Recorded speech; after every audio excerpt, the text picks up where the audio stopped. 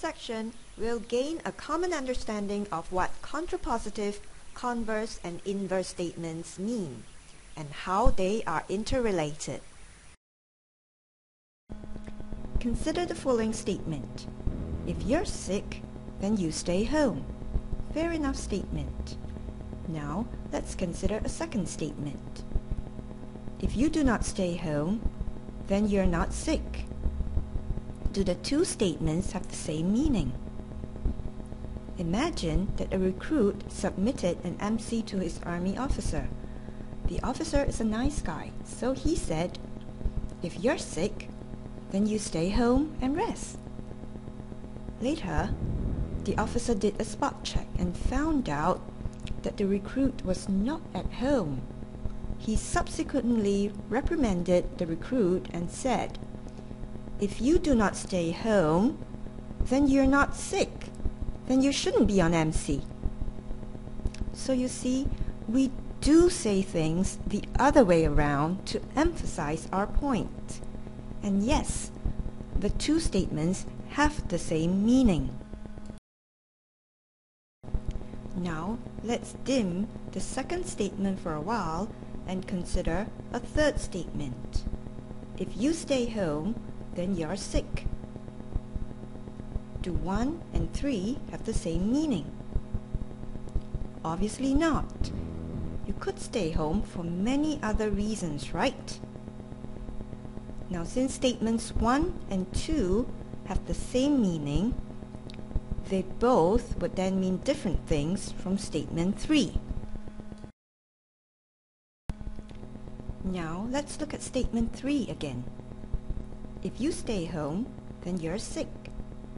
Does it have the same meaning as if you're not sick, then you do not stay home?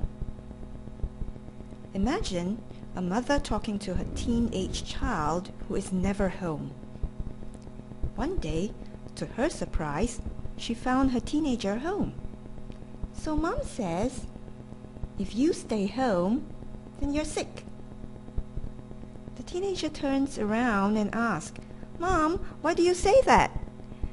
And mom says, "Oh, that's because if you're not sick, then you do not usually stay home." So yes, mom would use both statements to emphasize her point. Hence, statement 3 and 4 have the same meaning. Now, bring back statements 1 and 2 into life. We understand that 1 and 2 have the same meaning, and 3 and 4 have the same meaning. We have also discovered that 1 and 3 have different meaning. So we can conclude that 1 and 2 are different from 3 and 4. Now, let's spread the 4 statements out a little because we want to change them into symbolic form. Suppose we let P be "you are sick" and let Q be "you stay home."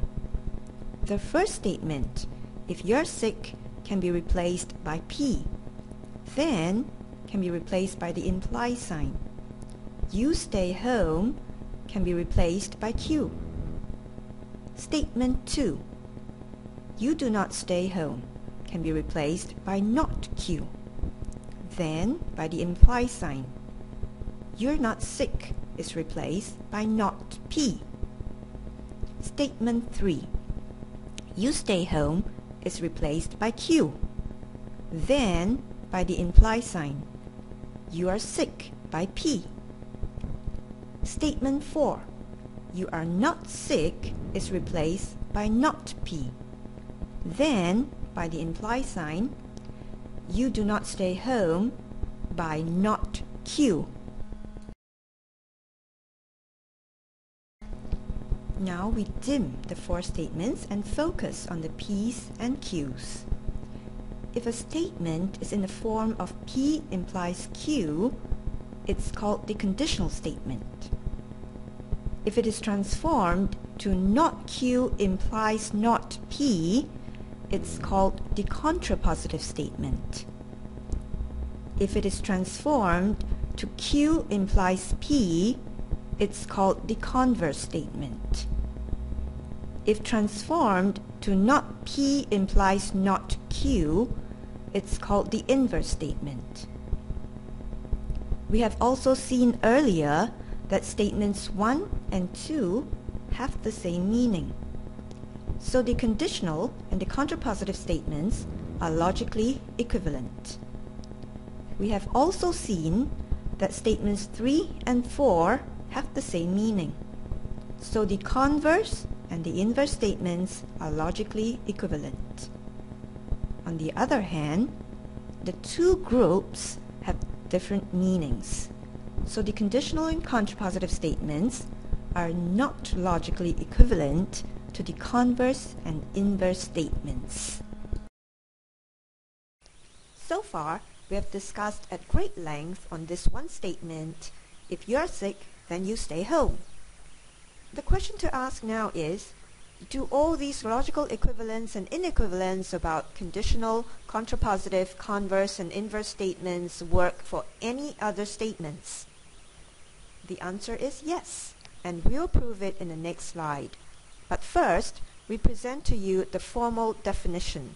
This is really a recap of the previous slide and is good for any generic P and Q.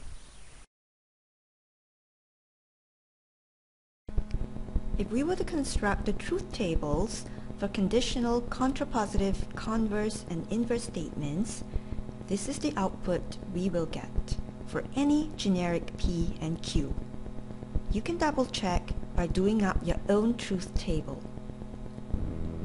Now if we compare the truth values of these two columns row by row, we can conclude that the conditional and the contrapositive statements are logically equivalent.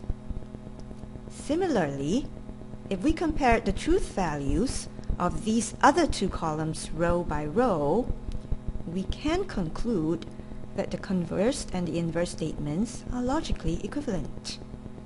On the other hand, if we compare these two columns with the next two, we find that they have different truth values for rows 2 and 3. So we conclude that conditional and contrapositive statements are not logically equivalent to the converse and inverse statements. In this section, we have learned that a conditional statement means P implies Q. Contrapositive statement means not Q implies not P. Converse statement means Q implies P. An inverse statement means not P implies not Q. We also know that conditional and contrapositive statements are logically equivalent, and that converse and inverse statements are logically equivalent.